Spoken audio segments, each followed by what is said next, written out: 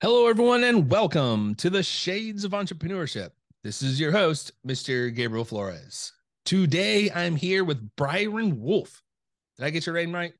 Yeah, Byron. Yeah, it's close enough. As Byron. long as you know, I mean, you can call me Bryan too. I'm not going to get too offended, but it happens. So, how are we doing? Tell me, how's the day Oh going? man, it's a beautiful day. We're out here in sunny Arizona. The weather is absolutely perfect. Went out and did a little walk with the dogs this morning. Sometimes you just got to get away from the workload. So got that in. Loving the weather. Loving the style out here. It's good stuff, man. So yeah, today's a great day. Great day. You are killing me. It is just absolutely pouring outside in Portland, Oregon. Beautiful Portland, Oregon, as green as it can possibly be, but man, it is raining. So, Byron, tell us about you. Give us a little background, family history, education. Who is Byron Wolfe? Yeah, of course. I think I was like almost everybody growing up. I didn't really want to work very hard, but I wanted to have, money to do what I wanted to do. I learned at a very young age that I was a extrovert in the insane sense of the term, and I don't have bad conversations. So very early on, I figured I could have conversations with adults, even as a kid. I started collecting, money for the neighborhood kids mowing lawns. I'd keep $5 of it. They were happy. I made money. Didn't have to work very hard. So that was kind of the start of the entrepreneurship. Leading up through that, college didn't really know 100% what I wanted to do. Started another business and in college. That's where I discovered that I absolutely hated partnerships. That changed later on in life. Now I love them, but at the time, bad partnership, Matt. All partnerships are bad. I can tell that story, but that kind of started that trend. Went into accounting, learned that stuff, became a CPA. Decided, hey man, I really like working for myself, and so I kept doing small businesses. Kind of stumbled into owning a dealership, set up a leasing company, started helping other people to find success in their business, which led me into coaching and consulting, which eventually landed me in the fractional CFO space. So fractional chief financial officer. So high end advisement for companies, help them to define the KPIs they need for their business, help them to make more money, not only in the revenue but in the profitability, clean up their cash flow, set their 5-year exit plan up so that when they're if they never want to exit, great, you're operating peak efficiency. But if you do want to sell and move out, retire, 5-year plan, you're good to go, and you're going to get top seed at the end of that. So that's kind of the advanced fast version of of the 40-year life story. Yeah, so let's talk a little bit about the current business, the current company you're doing. Yeah, yeah, CFO-AF. yes. First, what is it and what do you do? Uh, so we're a fractional CFO, provider. We do fractional CFO. We do tax plans for high net worth individuals, and then businesses that have the owners. We do the business and the individual owners of that business. We do tax credits, so R&D, the ERTC, a lot of those credits that are out there. We help you to find those, implement those into your business, scale it, move forward. CFO-AF is exactly what you think. I actually have a sign over my over my shoulder. If anybody is watching, if you're just listening, you know what the term means. You know it. So So, CFOs, you're very focused on revenue. So let's talk about revenue. Why, for entrepreneurs, why is revenue so important? So revenue is the start. It's everything. And so there's really three pieces that if we don't have these three pieces under control in your business, you're not going to find success. Like if you do, you're a lottery winner. You just lucked into it. And those stories are really hard to believe and really hard to find. So to me, it's revenue, profit, cash flow. So revenue is the start, right? Like, if you're out there and you're trying to find success, like you've got to put yourself out there. You got to give yourself opportunities. So revenue is that opportunity. Revenue is the sales, it's the marketing, it's everything to get customers in the door, get some dollars in the door. So everything starts with revenue. So you get that revenue piece in, and now you're making money, right? And so then you go to the next step. It's like, hey, what do I need to do here to make a profit? Because realistically, profit is the big benchmark. If you're looking at, is a company financially healthy? Well, if I can only use one indicator, profit is it. Like, that's what I want to look at. How much money are you actually keeping? How much money are you actually making that you get to take home at the end of the day, right? That's what's important. So that's profitability. So revenue, comes in. You gotta watch that profitability. Make sure you're making money, you're keeping money, and then if you're going to run this thing and you're going to have some longevity, you better manage that cash flow. So I mean, it's revenue first. What matters, the benchmark, the scoreboard, that's profit. And then if you want to have longevity, you better manage that cash flow, because you can be making a ton of money, but if your cash flow is not right, you'll run out of money and you can't make payroll. And it doesn't matter how much money you show is making on paper. If your bank account zero and you can't pay your employees, you're not going to be open very long. So for me, those three factors, that's everything. You got to make money, you got to keep some of it, and you got to manage the flow of that cash. That's everything. So how do you define, for an entrepreneur, that might be new to this, how do you define cash flow? So cash flow is the money that comes in to the business and the money that goes out in the business. And it's the timing of when that occurs. And so what happens is a lot of these new entrepreneurs that I speak with, that I meet with, work with, is they're making good money. They're like, hey man, we did $5 million in sales, $10 million in sales. Like, that's amazing. How much did how much profit did you have? Oh, I mean, I'm not really sure. We had to cover this, and I think I need to get a loan. And it's like, well, do you really need a loan? Because if you really need a loan, it should be for expansion or to increase your operations. You should never need a loan to cover the expenses that are offset to that revenue. Those should be growth factors. And I see tons of these guys are like, well, I got payroll coming up, and it's 40 grand and I got 20 grand in the bank. Well, like, let's look at your AR. Like, how much do people owe you? Accounts receivable. How much do people owe you?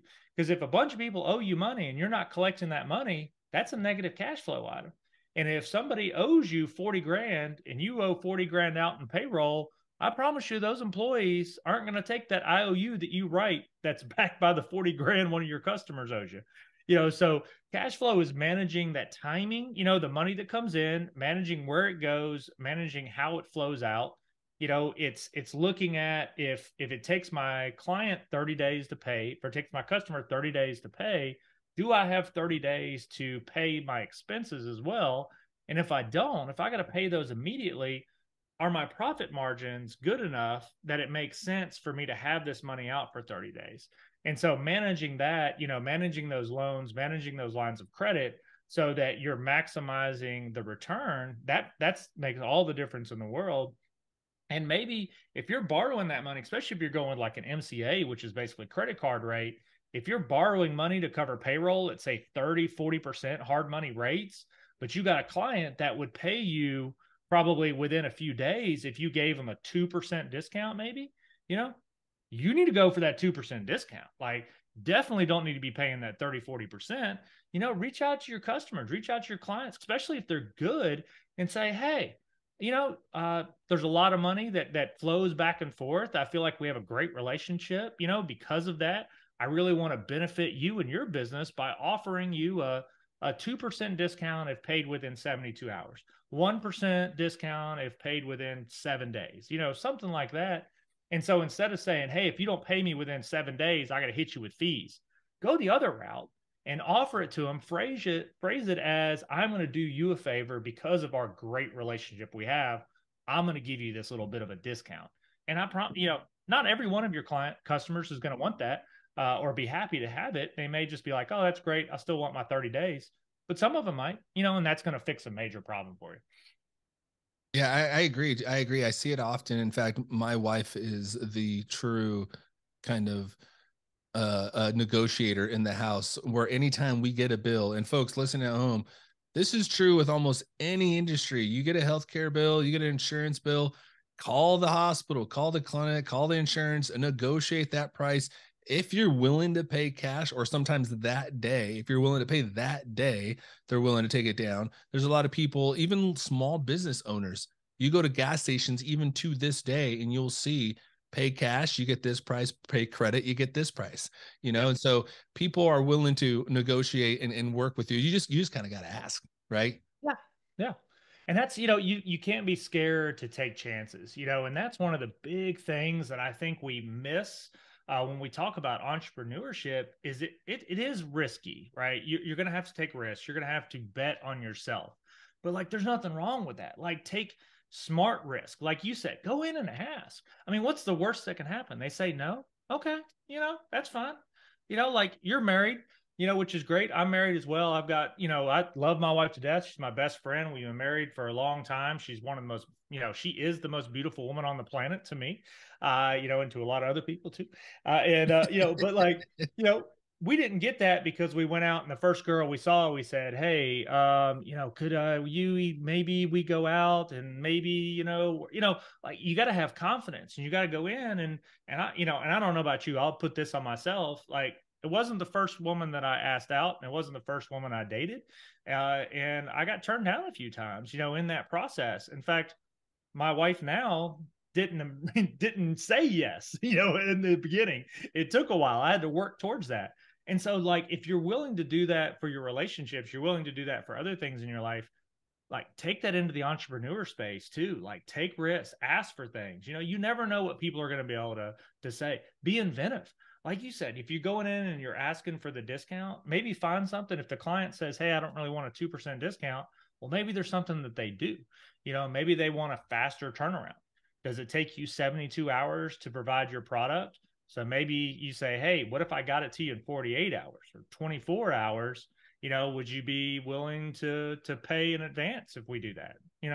Sometimes people will pay you upfront, for future product, which is even better. And if you can get that, that's going to tremendously help your cash flow. So, it's that timing, it's everything. It's knowing what's coming in, when it's going out, managing that flow, but ultimately at the end of the day, it's what you take home. What are you keeping? Like, that's probably the most important thing in my opinion.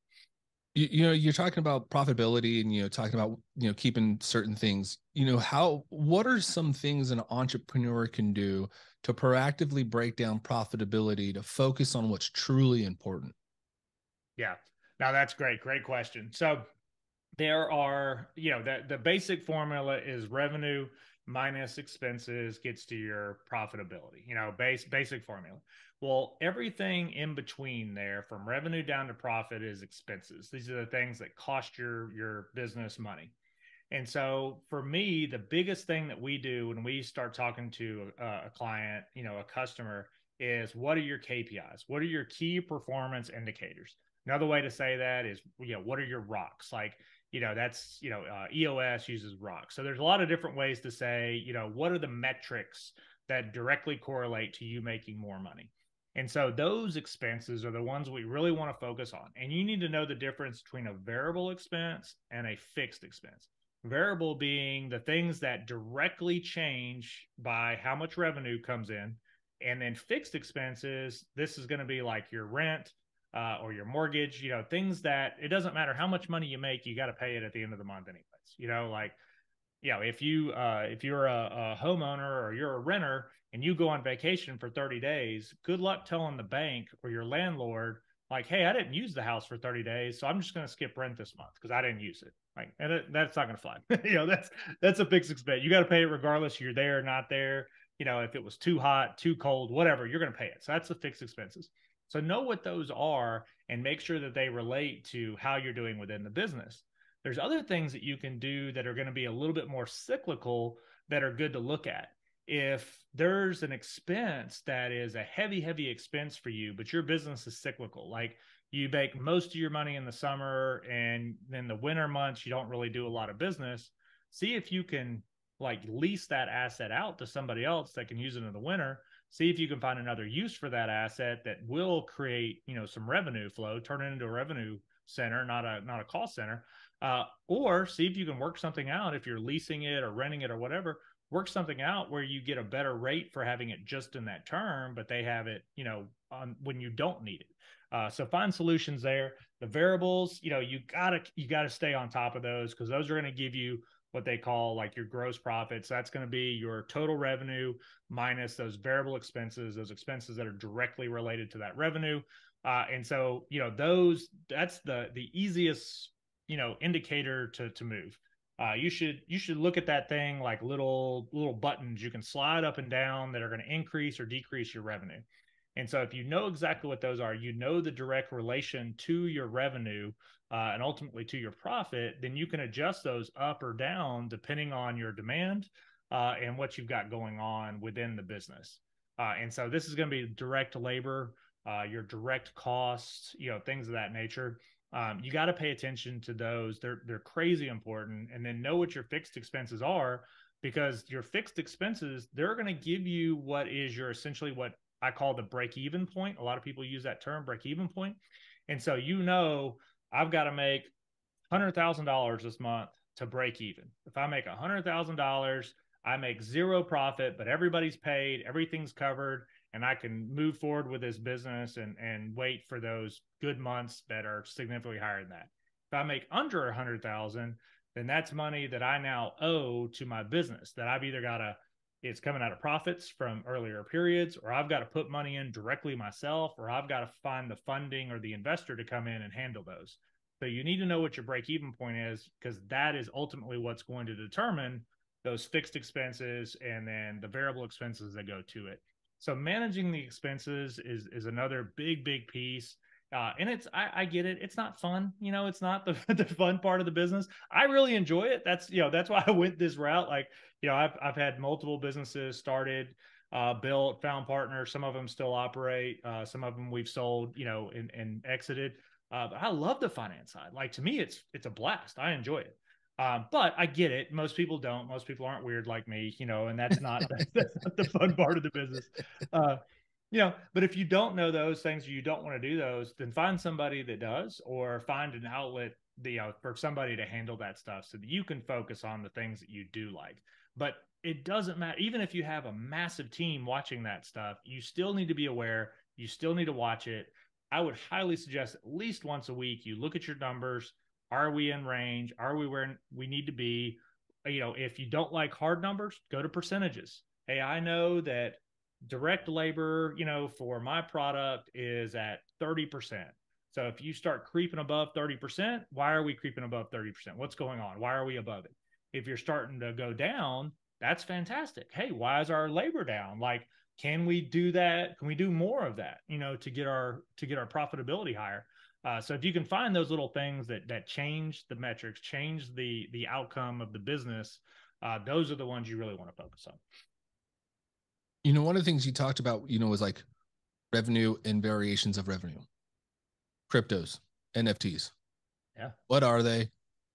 Why should an entrepreneur care? Yeah. So they're coming out. I mean, they're part of our life now. It was probably 4 or 5 years ago that, it just wasn't really a thing. People used it, for like some video game stuff to buy things that they can't really purchase, in the US. So they're using the crypto kind of on the back end. People were hiding some stuff and transferring, but crypto is everywhere now, guys. I mean, it's everywhere.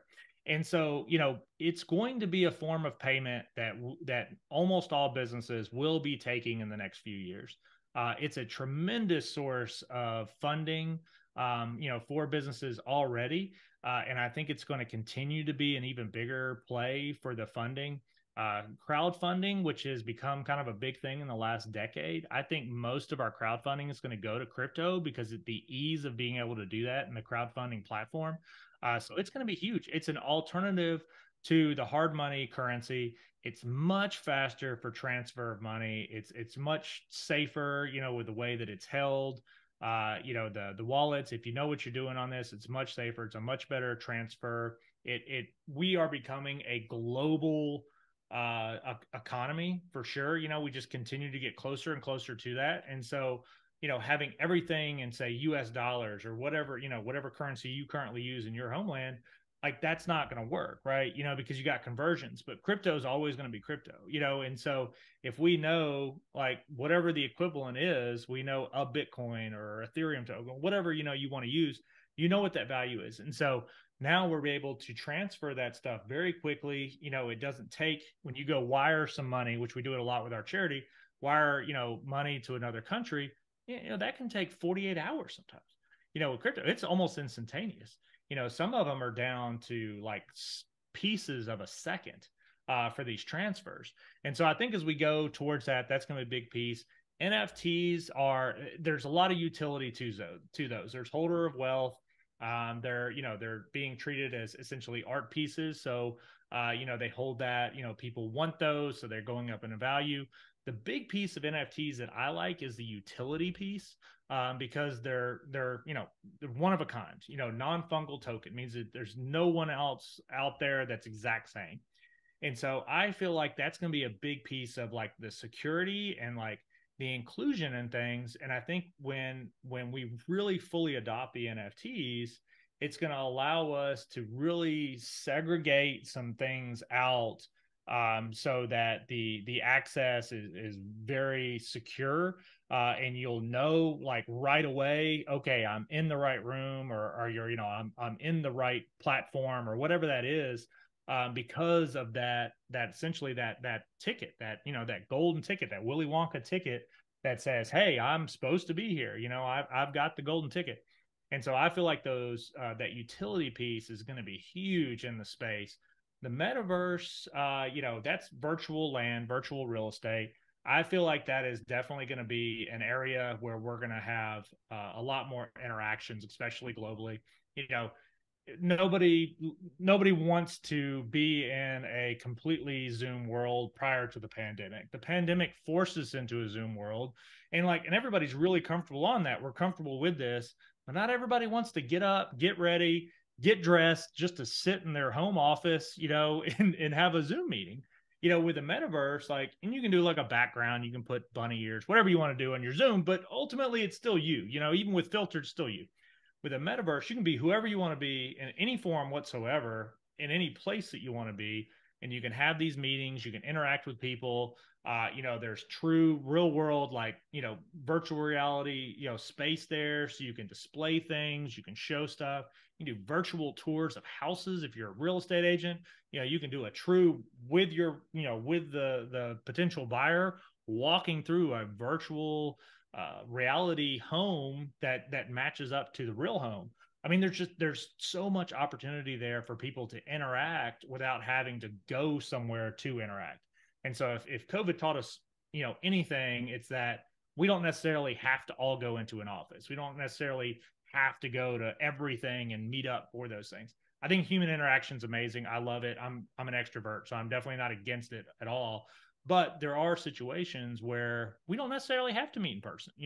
We can meet online, or we can meet in the metaverse, and I can wear whatever my avatar is, and you can wear your avatar, and you can be whoever you want to be, and we can interact in that way. So I think it's a good thing. I'm gonna put on those damn bunny ears, baby. Yeah, bunny ears. So what's interesting, you're talking so much about the future. What are your professional goals? What is what are you looking like in the 5-year goal? I am a huge fan of Shark Tank, and other Love it. things Love it. like Shark Tank. Yeah, Absolutely love and, it. oh, I love these things. So that is ultimately, every time somebody says what do you want to be when you grow up? I mean, that's what it always comes back to, is I don't want to be like a V, like a the Angel guy that investor just, kind of. yeah, I don't want to be a VC. I don't want to just give you money and then expect, a certain, Yeah. Yeah. demand a certain result. I love getting into businesses. So the concept of Shark Tank, where, hey, I'm going to give you money, but I'm going to work along beside you. I'm going to mentor you. I'm going to help you to implement these systems and these processes. I'm going to be with you along the way to find your success. I'm going to be there to celebrate your success with you.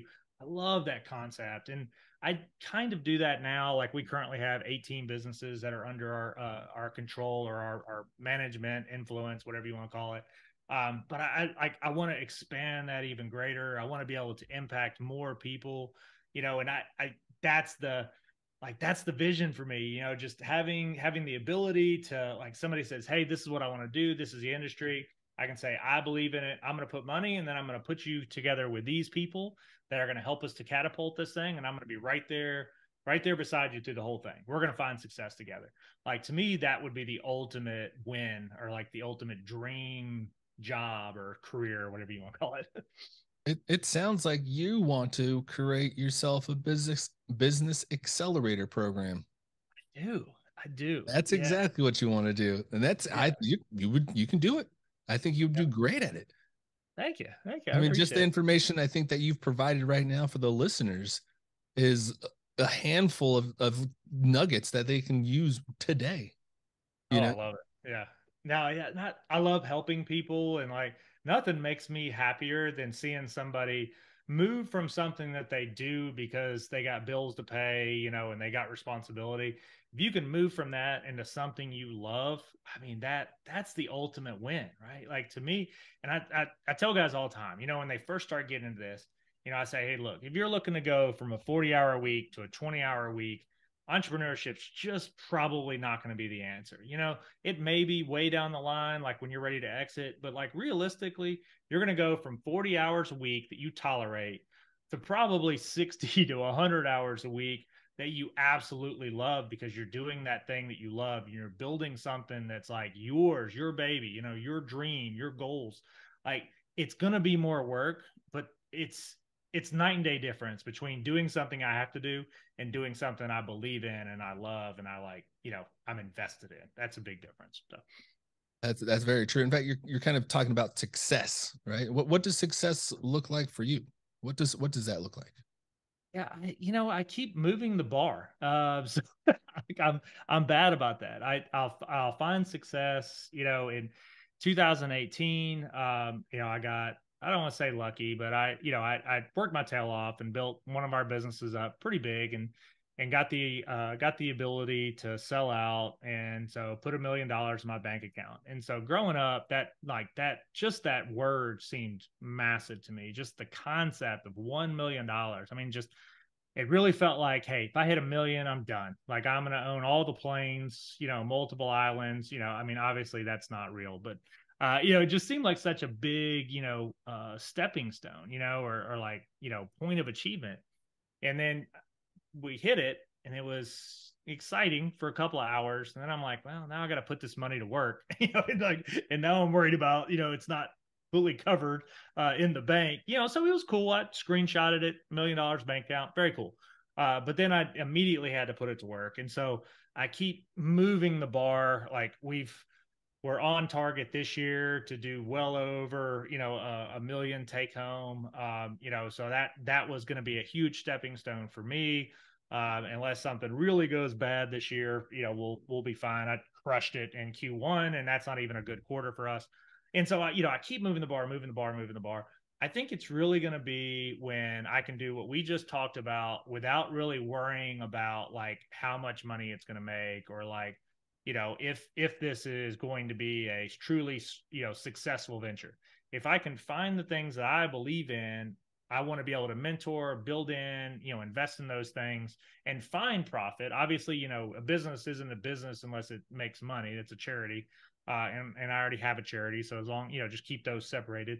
But like, I want to be able to do charity when I want to do charity. I want to be able to help entrepreneurs regardless of what the financial forecast looks like. If I believe in the project, like, to me, that's success. It's the success of having the money, the connections, the resources to help anybody that I believe in needs the help, or that I believe, deserves the help. Like, not that I would make that judgment 100%, but if it's my resources and my money, then I mean, selfishly, yeah, I want to be able to, I want to be the one that says, yeah, I believe in you. Let's go, And so investing in people, not necessarily businesses, I think that's the big success point for me, is being able to do that. Yeah, I think they say successful people never find success because they're too busy being successful. And I think what they truly mean by that is true successful people are never satisfied with their own success, that they keep, to your point, raising the bar further and further up. And you're right. I'm not saying I'm a millionaire, folks. So hey, listeners, chill out. I'm not a millionaire, but I feel like Now it doesn't seem like that much money. You know, No, before when I was younger, I was like a millionaire. I'm gonna buy the private island, and yeah, now it just seems one, it seems obtainable. And again, folks, I'm not trying to say like I'm rich or anything. This is not trying to be all cocky or conceited or anything like that. I'm just saying these things are also obtainable for you as a listener. You can in fact do this. $1 million is a very small chunk of money that you can in fact get to. It just takes some time to get there. In fact, you have to market yourself, you have to brand yourself. CFO-AF. How do you brand it? How do you market it? How do you get clients? Who are your clients? Like, how do you? What is yeah. your typical client? Our typical client is a small business owner. So, small businesses, that's 45 million in revenue on down. Most of our clients, our customers, they're in that, as low as say maybe 2 million, 3 million annual revenue, and then go up from there. We have some that are over the 45 by SBA standard small business, but they're in industries that have lower profit margins, so they're going to be a little bit higher on the revenue scale. But really, just it's businesses that can't necessarily afford the 6-figure CFO that comes in and manages everything, and really shouldn't, because they're not really at a point where that makes financial sense for them to pay that kind of money for that. They're just looking for direction, looking to set their controls or financial forecast. Most of these guys are amazing technicians. They're amazing at what they do. They're amazing at doing the what the business does. But the how it functions needs work, and we get to come in, we get to work alongside them to set those KPIs, set the metrics, clean up their accounting system, create the cash flow management that really works for their business, help them to find the funding. So that's our ideal client. I mean, we're on, Facebook, Instagram, _CFO-AF. We're on all the social medias. We're probably not as exciting as the TikTok dances, but we give good value, I think. So Yeah, hopefully, me too. Hopefully. yeah, it can't compete with those, but but we're out there on all that stuff. We do a lot of in-person networking. I talk at a lot of events. A lot of the Zoom online things. We're on those. So we're with Apex, we're with 10X, so we're with a lot of the really good networking companies. I'll be at Arete a couple of weeks from now. So we go to a lot of these things. We network with people in person. I'm a huge fan of giving value first. And so if you ever see me somewhere and you see me talking, I'm probably trying to give some advice or some insight into somebody that's asked for it. Like, I will give everything away. Like, that's never bothered me. I'm a big fan of the give 95% away and just charge for the 5%. That's kind of the icing on the cake. So I'm that way. Like, I'll work with anybody to try to help them. And we do well enough just charging for the 5%, that last little kick. That I'm able to do that. Thankfully, I'm very blessed to be able to help out a lot of people. But that's what we do. Like, I get in and I talk to people and we get into your business. I'm very, very blunt. So I've had people be like, "Wow, that was a lot," with me, and I'm like, hey, I mean, you didn't pay for it, so I gave you both barrels. So I'm very blunt, But if you ask me a question, I'm going to give you a straight answer, and I'm going to tell you exactly how it is. And I'm going to tell you like what you need to do from a financial perspective, because that's my space. That's where I'm the expert. I don't need to be an expert in your industry. I don't need to be an expert in your company. I'm an expert in the financial piece. And that's the only advice I'm going to give you. I'm never going to tell you what you need to do for sales, what you need to do for marketing. I'm going to tell you, what you need to do on the financial piece. And then I'm going to help you to get all that stuff together so that you can be the best version of yourself. Yeah, no, that's great. That's great. And what you kind of talked about giving advice for entrepreneurs and the listeners and things of that nature. But what are some common mistakes that you've seen entrepreneurs do in the past that they should avoid? Partnerships. So full circle. Uh, so when I was in college, I started a business, took on a partner, very good friend, and I assumed that is how great partnerships are developed. Very great friends make very great partners. Not true. Uh, so we started a business. It was a successful business, and then our direction changed. He wanted to go a certain way. I wanted to go another. It created a lot of controversy, and that partnership fell apart. That friendship, unfortunately, fell apart. We still speak, but we're not the same. We went through a very tough period of time where we both felt very right and where we wanted to go, and the business just fell apart. And so I know from that, and I have amazing partners now. I know that the amazing partnership starts with a well thought out and well documented partner agreement. And so if you have a good friend that you're thinking about going into partnership with, do that stuff first, guys. Like 99% of how the partnership works should be documented. You should have a written, explanation of that, expectations, all that stuff. And then the final 1%, that's where trust steps in, and you can really step in and lead with trust to like solve those high level problems. That allows you to update that as you grow. That trust is going to come into play. So I'm not saying go into some business with somebody you don't trust just because the partnership agreement's good. Trust needs to be there, but trust doesn't cover everything, And so if you can do that, if you can have a very, very good partnership agreement in place, set the structure, set your expectations, all that stuff, then you're going to have great partnerships. Like I said, I've got a ton of partners, 18 businesses we're currently in. I have a lot of partners. I love every one of them. They're all fantastic. Until they're not, right? But right now I love all of them. They're all great. I've had partnerships that have fallen apart. I've had partnerships that have gone bad, but it was outlined. We had a good partnership agreement. So when it starts to go bad, there's that expectation. Here it is. We're going to enact this. We're at a crossroads. I do this a lot for businesses. I have an amazing client, good friend now that went through this with a business partner, just different directions. But I knew both of them, so I was able to step in and say, "Hey guys, like let's figure it out. Let's go to the partnership agreement. Let's figure it out." And they separate, and they both do something, same industry, but they do it very differently, and they're both finding success in this.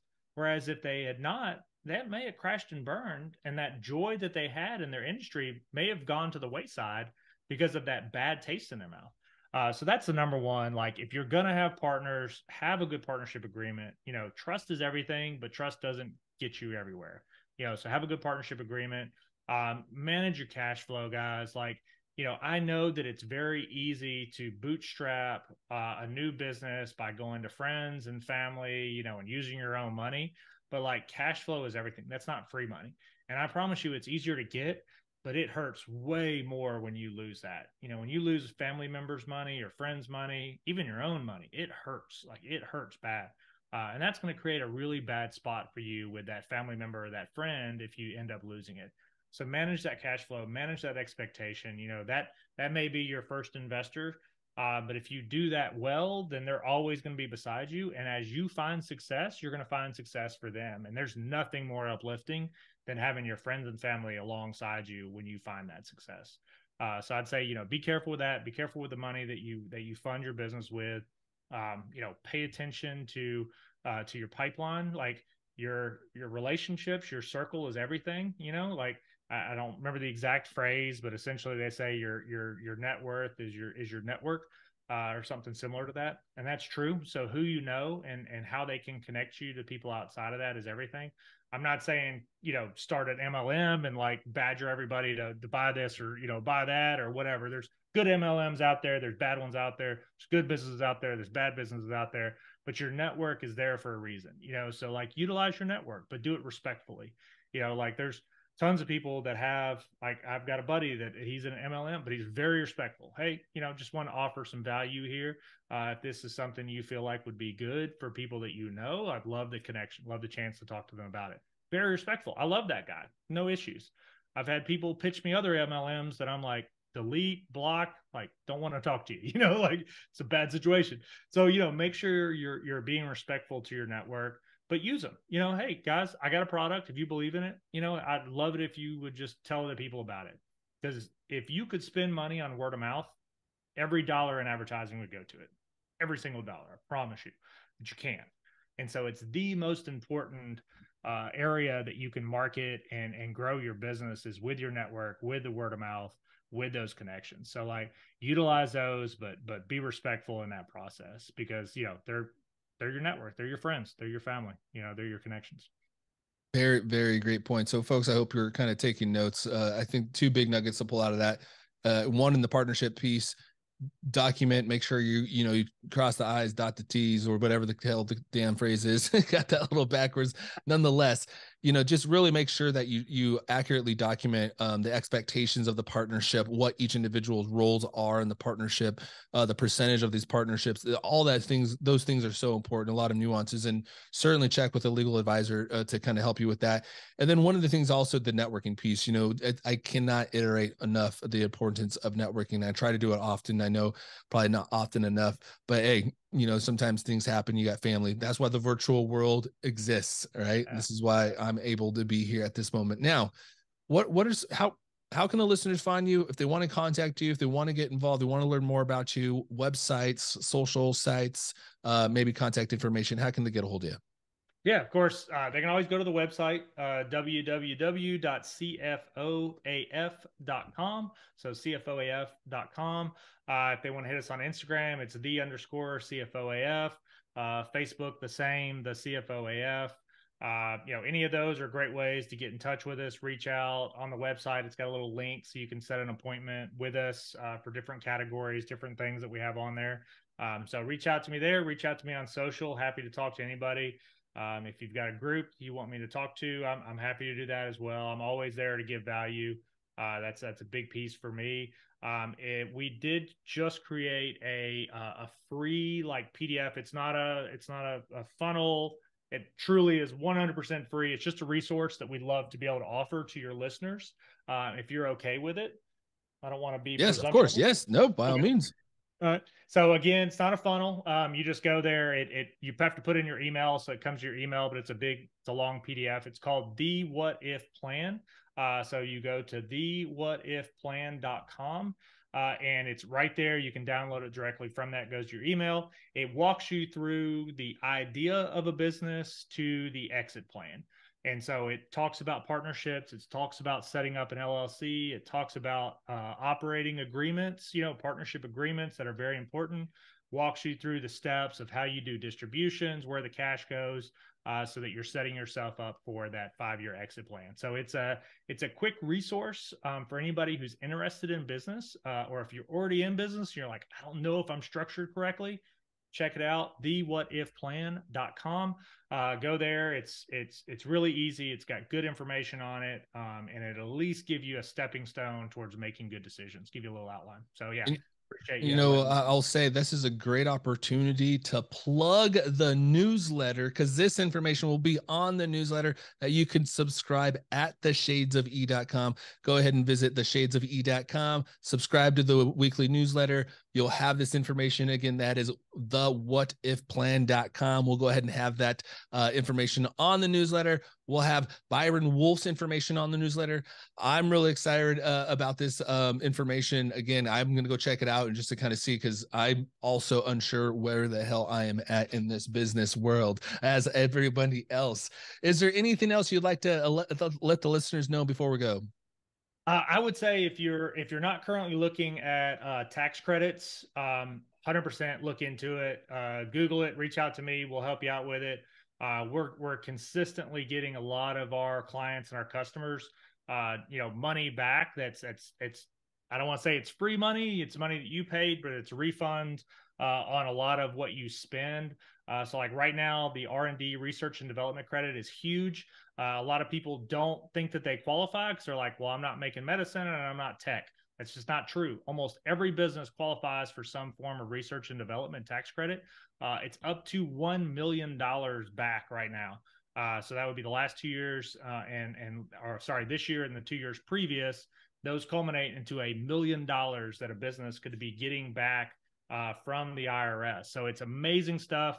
If you're looking for funding, go internal first every time. There's so many great tax benefits out there for you, tax credits, things that you can be doing within your business to find that money.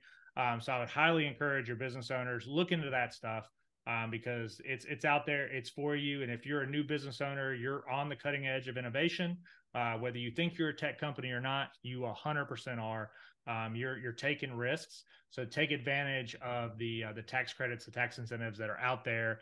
that allow you to find that success easier. So that's huge. Gabriel, you 100% would qualify, because I promise you use some software and some other things in your business that would qualify you. I would be shocked if we're talking after this damn show. We're talking after this damn show. We're getting ourselves qualified for some damn research and development, ladies and gentlemen.